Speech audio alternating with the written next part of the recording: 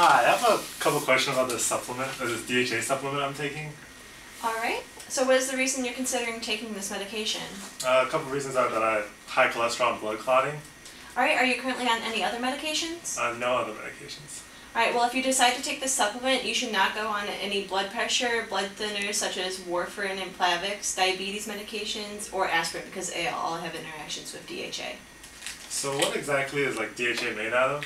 DHA is an omega-3 fatty acid that is found naturally in our bodies. It works along with EPA as an essential nutrient in our cells. It is necessary for healthy skin, eyes, and brain. However, it can also be found in foods. What do you eat on a daily basis? Stuff like Taco Bell. Well, you might want to consider changing your diet. DHA can be naturally found in foods such as cold water fish, nuts, leafy greens, and breast milk. So are there any side effects with DHA?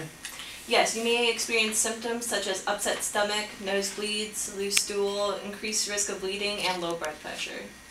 So these symptoms seem really intense. Should I really be taking this? Well, DHA is not FDA approved, so before taking it as a supplement, you should consider changing your diet to add more DHA and omega-3 fatty acids naturally.